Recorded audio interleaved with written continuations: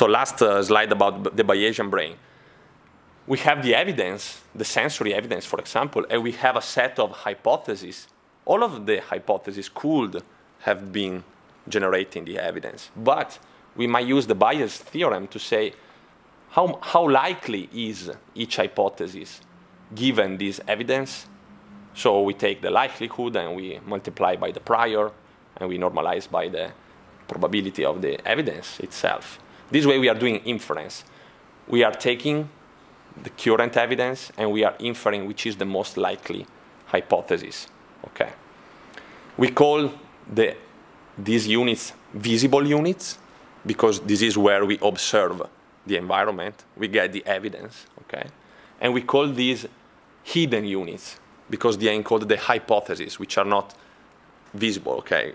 We have to guess them. We have to infer them.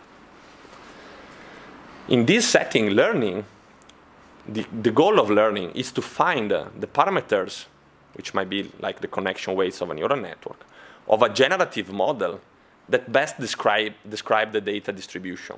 For example, we use maximum likelihood learning. We try to estimate which are the parameters which gives to these hypotheses the high likelihood. Okay.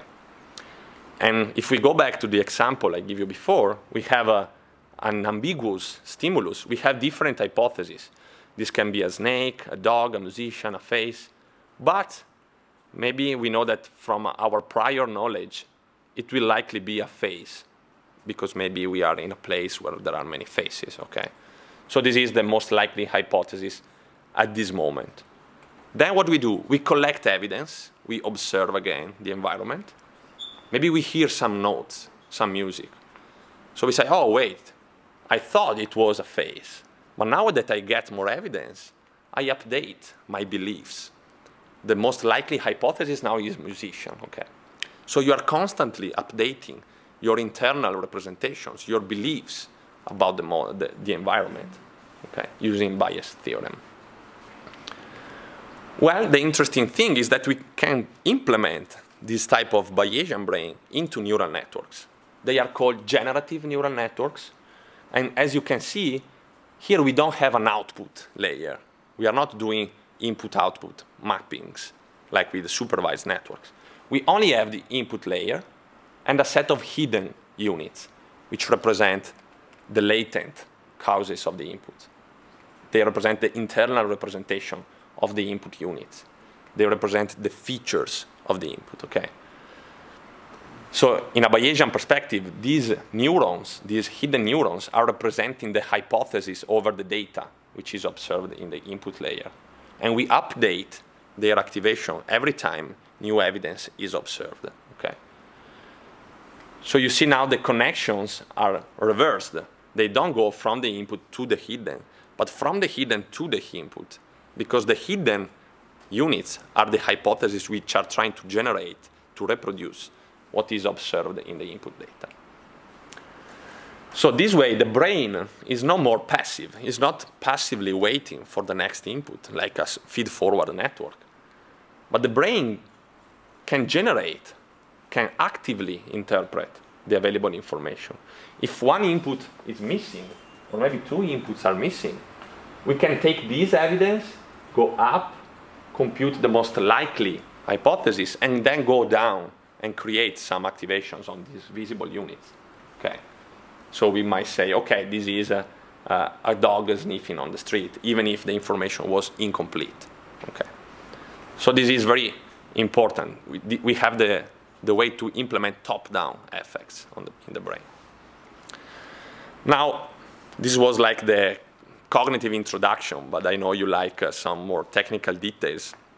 Fortunately, I've heard that you already knew yesterday about graphical models, so I will try to go pretty quick on this. The main idea is to use graphs to represent and manipulate joint probability distributions, right? Each node in the graph represents a random variable, and the edges, which are the connections, represent the relations among the variables. We can have directed models, which encode the parent of relations. This is like a Bayesian network. Or we can have undirected models. They only encode correlations between variables. Okay. The parameters and the structure of the model, of course, must be defined. In a theory-driven approach, we use a priori knowledge to design the structure of the model. In a data-driven approach, we learn them from the data. We estimate the structure and the connection parameters. Okay. I will be concerned with undirected models and with a data-driven estimation approach. As you will see, in fact, I will not be learning the structure of the model because the models usually are fully connected. So we start with a very general structure. But since we are learning the connection weights, some connection then can be discarded. So in a way, we also learn the structure of the model. So let's focus on undirected graphical models, also called Markov networks. The edges are symmetric. There are no arrows. And they represent correlations. It's like an affinity relation between the variables. Each edge has an associated factor, which is just a general function from the real values to the real values, that indicates the strength of this correlation.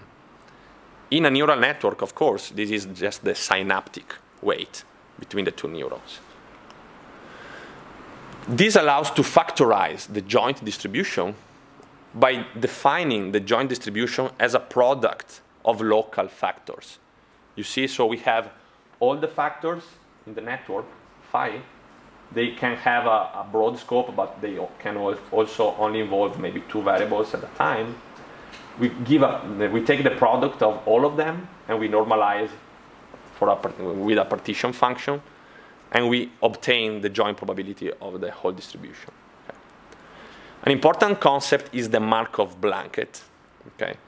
It is the set of variables that, when observed, makes a certain variable independent from all the others. So this is, in this example, we want to establish the Markov blanket of variable D, B, C, E, the variables that are directly connected to it. Okay. The Markov blanket in undirected models is very simple. In Bayesian network, it's a bit more complicated because you have to take into account the parents, the offsprings, and the parents of the offsprings, because there's the explaining away phenomenon. But I don't want to repeat this. How can we perform inference in Markov networks? Well, it's a bit complicated because we have bidirectional interactions among variables. So in Bayesian network, inference sometimes is easy because we just sweep to the network from the top, from the parents down to the leaves, to the children. In Markov networks, it's bidirectional, the interaction. So every time we change one variable, we should also change all the variables that are connected to it. So we must sample all the variables continuously until we reach equilibrium. Computationally, this is very demanding. Okay. This is why inference in Markov networks usually is approximated using efficient algorithms like sampling algorithms or mean-field methods. I will focus on sampling algorithms, in particular Gibbs samplings, which are part of the family of Markov chain Monte Carlo methods. What is the main intuition for doing Gibbs sampling in an undirected network? So suppose the target variable for the inference is D. We want to guess what is the value of D. We know the value of B, C, and G. These are the observed variables. But we don't know the value of A, E, H, F. So there are some variables are observed, some are not observed, and one is the target of our inference. How can we establish the value of D? Well, we randomly initialize all the unobserved variables. So A, F, H, E, we just random initialize them. The observed one, we know the value. And then we start to iteratively resample all the variables one at a time until we reach equilibrium. It is hard to assess if we reach the equilibrium, but that's another problem. So for example, in this case, B and C, we know the value. E, we don't know.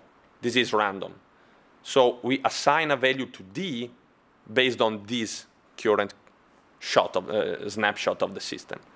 Then what we should do, we go back to E, and we sample it again.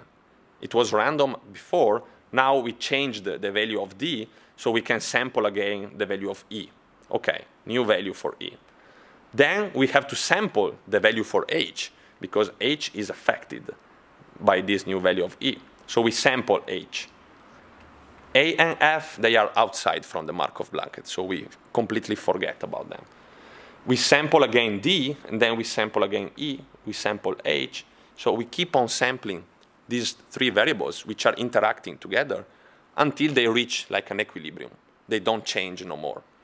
That will be the final value of the target value variable D. Okay. Imagine that there was another arrow here between F and H. In that case, also the value of F should have been sampled at every iteration. Okay. So all the variables that have a common edge should be sampled if their value are not observed. Okay. So still Gibbs sampling is a bit computationally demanding. In this case, we only had to sample 3 values or 4. But if we have thousands of nodes, that requires a lot of sampling to reach equilibrium.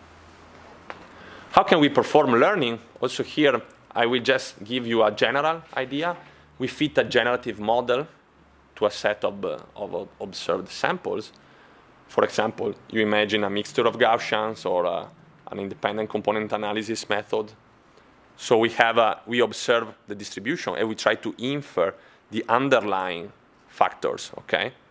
But I will tell you more about learning in a particular type of generative models, which are the Boltzmann machines. We can also include temporal relations among latent variables, like in hidden Markov models or Kalman filters. So we have the evidence observed at different time steps. First, we observe E1, then we observe E2, then E3, and so on. And every time we update the hypothesis, the internal state, okay, in order to take into account the sequence of observations. Okay. Now, can we use these models to understand human memory, human learning? In particular, Markov networks, so undirected models. The inspiration for these models goes back to statistical mechanics. So in particular, Boltzmann was very inspiring, but also I just mentioned Gibbs sampling. The ideas in statistical mechanics is, for example, with thermodynamics, we can use the microscopic properties of a system, like atoms and molecules, okay? So we measure the spins, the mass, the charge of these micro components, and we relate them to the macroscopic properties of the system. For example, is the material magnetic, ferromagnetic? So starting from microscopic properties, we try to establish which is the macroscopic property of the system. For the brain, this is similar. So can we establish a link between the microscopic properties, for example, of individual neurons? Okay? Is this neuron active or not active? And we try to see if the macroscopic property, like a global pattern of activation of the whole network, which might correspond, for example, to some mental states, to some cognitive state. So this is the general intuition for using the statistical mechanics to model also the brain. So Ising models, very famous in physics, they have been used to describe phase transitions in physical systems. We have a lattice like this, two-dimensional lattice of atoms, and they interact in this very well-defined grid. Each atom can be in 2 possible discrete states called the spin. So like this, can be up or down, the spin of the atom. And the system as a whole, macroscopically, becomes ferromagnetic if all the atoms are aligned with the same spin. Okay? The dynamics of such a system is governed by an energy function. The concept of energy function is very important also for Boltzmann machines, which depends on the temperature of the system. The temperature is basically driving how much stochastic is the system. But I don't want to go into the details of the temperature. The main idea is that the system explores various configurations iteratively. It's like a constraint satisfaction problem. And it settles into the most likely configuration, which is that with minimum energy. So the energy is going to be minimized until we set to equilibrium. Usually, however, in these systems, we don't reach a uniform state. For example, well, all the spins are aligned because the energy is globally minimized. But rather, we settle into heterogeneous configurations where the system is locally, the energy is locally minimized. This is called geometric frustration. I have an example here. We start from a random configuration. We sample, we sample, we sample. And you see the screen is not becoming completely white or completely black, which means that the spins are not being completely aligned. They end up in a stable configuration like this, and it will not change from this point. This is a local minima. If we want to produce a ferromagnetic system, this is bad, because we want all these spins to be aligned. So this was considered a problem in physics, how to reach a more homogeneous state. But some people in the neural network community thought, well, maybe this is interesting because we can have a system which has many stable attractors. And each attractor might correspond, for example, to one different memory. So we can retrieve one memory depending on the dynamics of the attractor landscapes. Okay. Now, I'm a bit long with the time, but I want to show you a simple animation because I've been talking too much.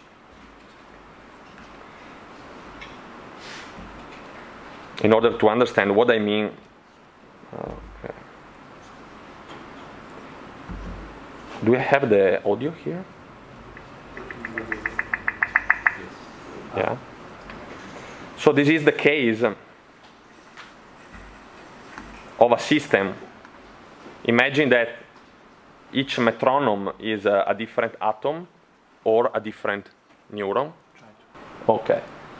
So in this setting, we have many different atoms, you can imagine, or many different neurons. In this case, there are metronomes, okay? And each of them has a different spin at the beginning, okay? One is going left, one is going right, okay? But let me speed it up a little bit.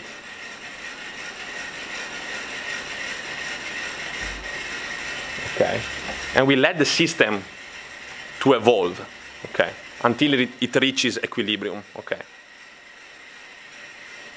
In this case, all the components can have a global interaction because the base where they are placed is acting like a global interactive device. So they don't have just local interactions. And as you will see, in the long run, they will start to be synchronized, okay? So the energy of the system is going down to a global minimum. Well, all the components have the same directions, okay? You see.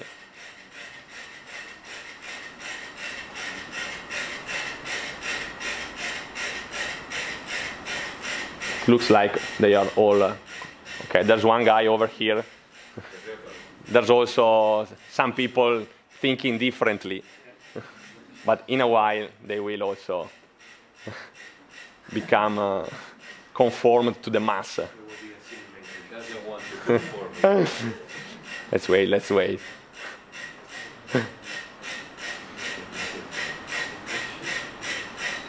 Yeah, he's starting to change his mind. Yeah. So you see, in this type of system, you cannot think differently. You will end up always with the same stable configuration, completely ferromagnetic, okay? All the spins are aligned. It is if that was a neural network, it is like saying that we have no memories, only one memory. We always think of the same memory at the end of the process. Okay. So we preferred this type of systems. Okay. Oh, I should take this out. Okay. Can you hear me? In this type of systems, the dynamics is much more interesting because we have many different local minimum, and each local minimum might correspond to a different stored memory. Okay. So how to move from Ising models to attractor neural networks? We just replace atoms with neurons, and we make it possible to change the local interactions using some simple learning algorithm, like Hebbian learning. This is how we create Boltzmann machines. So Boltzmann machines are undirected, fully connected probabilistic graphical models. They have a set of visible units down here. This is where the evidence is observed. It's like the perceptual part of the system. And then we have a set of hidden units. They encode the latent features in the model. Okay? Interestingly, this model has been proposed by 2 computer scientists and 1 physicist, but it was published in a cognitive science journal. Why? Because it is a physical model. It has a nice computational properties, but it relates pretty well with the idea of having a cognitive system that can infer the latent factors of the sensory data. The global dynamics of this system, like in the Ising model, is driven by an energy function, okay, which is minimized in order to reach some form of thermal equilibrium. So we might have the energy function can be shaped like this. You see there are many different attractors, and each attractor corresponds to one configuration of the network, to one memory. Okay. The problem is that this model is extremely demanding from a computational perspective. Why?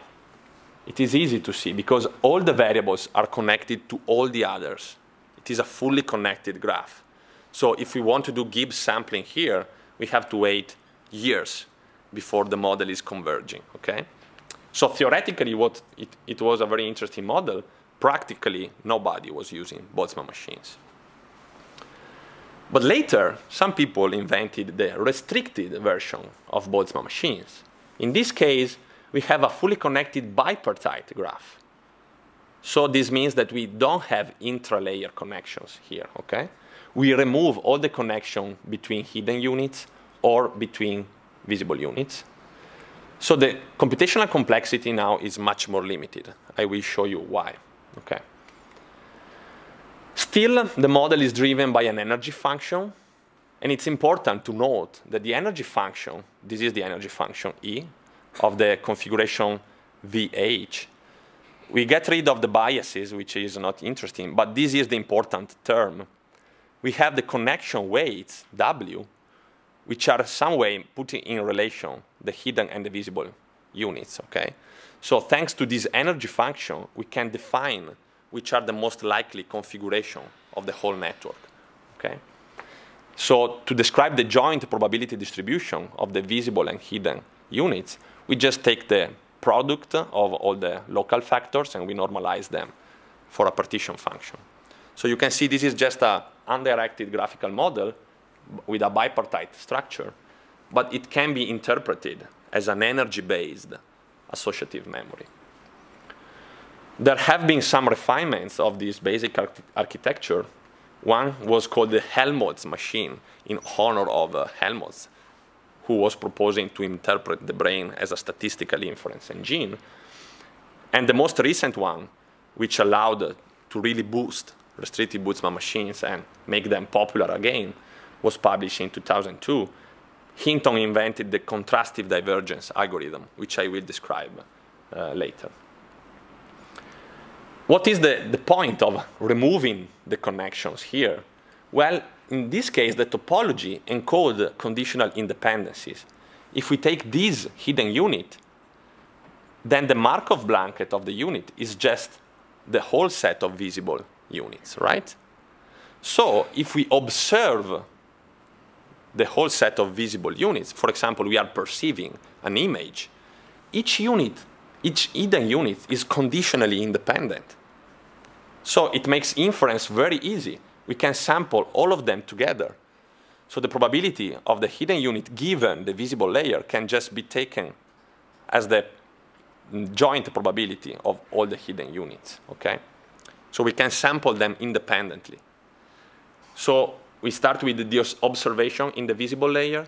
We go up, where we infer the hidden activations, and then we can go back again, because from the hidden activations, we can sample all the visible units in parallel using what is called block-give sampling. So since the units are conditionally independent, we can sample them very efficiently.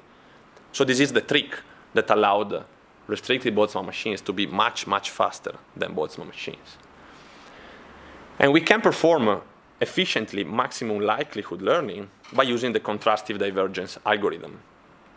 So the general rule for changing the connection weights using contrastive divergence, we just compute the correlations between visible and hidden units during the so-called positive phase. This is why I put a plus. This is called the positive phase. So we observe one training example, one image, for example. We compute the value of the hidden units in one single step. And we compute the correlations between the activations. Okay, we store them. Then we start the negative phase. What do? We start from the hidden units and we sample down to the visible layer. And then we sample again up to the hidden layer. And then we sample down to the visible. And we keep on sampling until we reach equilibrium. This is the so-called model-driven phase. At the end, we compute the correlations again, at the end of this negative phase. We take the difference and we multiply it for a small learning rate. This is the formula for updating the connection weights of a restricted Boltzmann machine. So let's try to look better at this contrastive divergence algorithm. I have a yes, please. Comment and a question. Yeah. The comment is that this is basically very different from what I'm used to see, which is standard feed-forward neural network, where you have input, output, and everything is deterministic. So you go from input to output, you use a way to propagate, and you get the output, you have a label, you get the difference back. Here, you still have the input, but activation is probabilistic. So that is the main thing that I would like to stress. This was the important to emphasize for the student, for all of us. The second thing that is pretty nice, this is like a stochastic approximation algorithm, what you're doing there. So I'm wondering how, if there is some connection between this and stochastic approximation, because this is a stochastic approximation approach. So you have the old value of the weights plus this alpha, which is basically the learning rate, which multiplies the difference between two things, what you had before and what you have now. So you can quickly comment on that. If there is some theory that is connecting the two fields or not. I guess it's exactly what you're saying. It's a stochastic approximation algorithm. You can use also variational approaches rather than sampling-based approaches. So you can train these models with exactly the same ways you train undirected Markov networks. So you look at the quantity, you try to change it with using the connection weights that you have at the moment, and you see how different they are. And your goal is to make them to be as similar as possible. So I guess it's pretty much connected. Yeah, but my question would be, is there any theory about the rate of convergence, some stability properties? So this is I see. Okay, what I would be concerned about. Okay. So for the general case, so not for contrastive divergence, so if you really, now next slide is going to help me. The idea is that we start with some inputs, we go up stochastically, and we reconstruct stochastically, and we try to have the two quantities to be the same. So it's like looking at how the model expectation is distorting the data. If you do it properly, this is the complete Markov chain. So in the positive phase, you have the data here, and you have the activations here. You compute the correlations. This is the first term. Then what you should do, you start from a random configuration, and you sample, and you sample, and you sample, and you sample, and you keep on until the Markov chain has finished. This is the negative phase, which is the model-driven phase, okay? And you compute this term. This can be shown to be able to converge, okay? So it has convergence properties, but still it's very slow. So the convergence properties are not that good. So you might have to sample, maybe starting from different initial random configurations, or maybe using simulated annealing procedures, so use the temperature to improve convergence. So in principle, there's an analytic treatment of the models which says, yeah, you can train them. But then in practice, it takes a lot of time to do things properly. So this is why this is the original algorithm proposed in the '86. Nobody was using it. Even if it was better than Boltzmann machines, restricted Boltzmann machines were still kind of too much complex from a computational point of view. But contrastive divergence introduced a very powerful approximation, which is this one. Okay, we stop during the first iterations. Okay, so instead of starting from a random configuration here and sampling until the Markov chain converges, we just start from the very same configuration produced during the data-driven phase. We reconstruct the visible units, and we sample again the value of the hidden units. So we just 1, 2, 3 steps, okay? And we stop here. This is called contrastive divergence 1, because we only try to reconstruct the input 1. And it has been shown to be practically very efficient, but it has no analytical treatment. We don't know why it is working. We are just distorting the data, and it is working in practice to find a good set of connection weights. But in theory, we are not optimizing the likelihood function. We are optimizing a slightly different function, which is the Kullback-Leibler divergence between two functions. It's a bit, so from a theoretical point of view, we don't really know yet why restricted Boltzmann machines trained with this approximation in the contrastive divergence are working so well. But yes, in principle, there are some good analytical treatments. So basically, you stop immediately. Yeah. You have a truncated process. Yeah. You stop it at the first step. Yeah, because you are starting from the data rather than starting from a random configuration. Right. So it's like looking into the neighborhood of all the data points. So this is why you also need a lot of data points, because you have to sample all the space quite uniformly if you want to cover all the possibilities. If you have 3 examples, you will optimize only the neighborhood of these examples.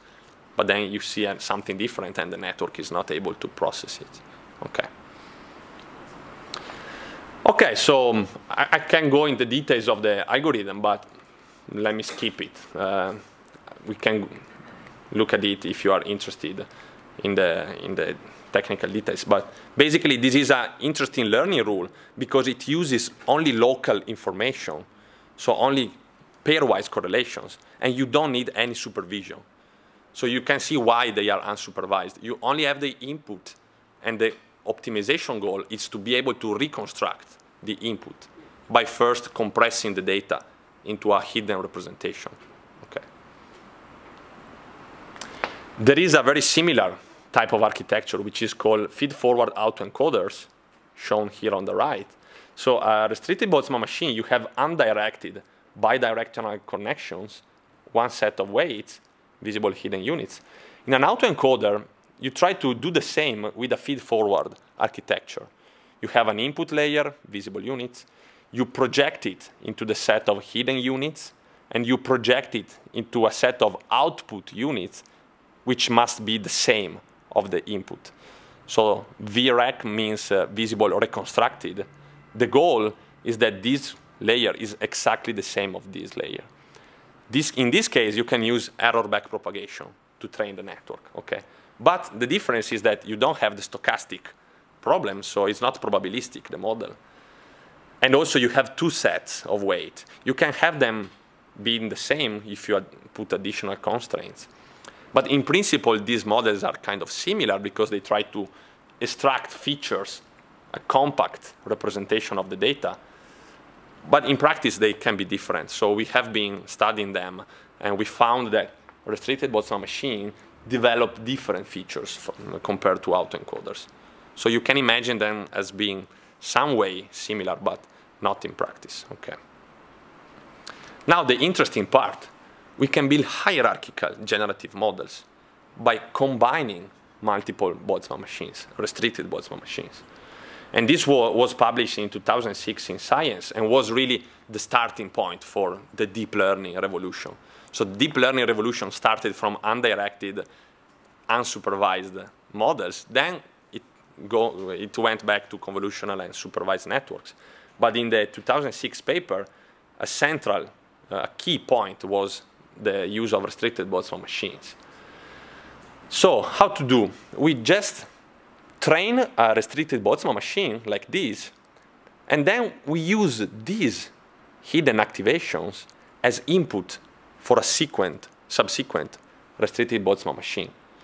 So we train the first layer, okay, we complete training here, and once we have a good set of connection weights in this layer, we just calculate for each image or for each training pattern its internal representation, and we use these activations as input for a second restricted Boltzmann machine. Okay. So the goal of this second layer will be to reconstruct these hidden representations. And if we interpret it in a kind of a probabilistic way, this way we are building multiple levels of representation by building hypothesis over hypothesis. So this first hidden layer will say which is the probability of this set of hypotheses given the visible units. Then when we go up, we ask which is the probability of this other set of hypotheses given the first order hypothesis. So this is a way to create hierarchical generative models. And we can also go top down. So we can go down and infer, again, sample some hypothesis at a lower level, taking into account higher order information. And then we can go down and sample again the values of the visible units. So this way, we can stack together many layers and build hierarchical models of increasingly complex structure. Okay. The big point is that we can extract abstract features in an unsupervised way. Okay. And we are reusing and sharing low-level features. So the computational complexity of these models is improved because we are sharing knowledge. Okay. So something that we have been learning here can be reused by subsequent layers. And also keep in mind that each layer is performing a nonlinear projection of the input. So we are projecting every time the representation in a nonlinear way. So this is why at higher levels we can really have very complex representations because we have been combining many nonlinear functions. Then, once we have built a good representation here, we can also perform supervised learning. This is something very similar to what you have been seeing with Fabio Aioli. You try to build representations in a nonlinear way, in a possibly unsupervised way. Then, when you have the feature space, which is higher order, higher level, which is more abstract, you can train readout tasks, like you can train classifiers. Rather than starting from scratch, from the raw image, you already use the high-level representation built during the feature extraction process. And you can train multiple classifiers, even linear classifiers at the top layer. So in analogy of what happens with support vector machines, we might have data points which are not linearly separable. In this case, they are. We just draw a line here. In this case, they are not. We need two lines to separate them. But if we first project them into a nonlinear space, then we can easily separate them using a linear classifier. And in the more general case, we start from the input space, which is not linearly separable. We use a kernel function to project each data point into a feature space. And here we can separate maybe with a linear hyperplane the two classes. Okay? So this is what happens with support vector machines, but also with deep learning. We start from the input space, and through a hierarchy of nonlinear processing units, we project the data into a more meaningful and abstract internal representation. So this is very common also in computational neuroscience, in vision science especially. We want to separate two classes, the cars from the not cars. But perceptually, they look very similar sometimes. This image is very similar to this one. Maybe even more similar to this one than to this one. So the intra-class similarity is lower sometimes compared to the inter-class similarity. Or maybe we have a car in the savannah and we think it might be an elephant, okay? So what we have to do is to build a more appropriate representation of these images in such a way that they can be easily separated. So there's a theory from a neuroscientific point of view which says that the goal of the ventral stream of the visual cortex is exactly to disentangle these two manifolds or more manifolds. We have two manifolds, one representing all the cars and one representing all the planes or the jets. We want to separate them, but they are not linearly separable because maybe the light, the viewing condition is making them intertwined. So we project them by many layers of hierarchical processing into a feature space where classification, where linear readout is much more easier, okay? So this is what is supposed to be the goal of the ventral visual stream, okay? And this is also why deep neural networks are doing so well in machine vision, because they are mimicking this type of transformation. So starting from the retina, we build moderate level representations. For example, V1 cortex, we try to detect the edges of the images. In V2, we detect the borders, the corners, the junctions. Then in the inferotemporal cortex, we have associative areas. We can represent geometric shapes, faces, more complex features. And these abstract representations can be easily read out by a linear classifier. Okay. So let me stop for questions before going on with the second part of the lecture, which is more focused on applications and practical examples.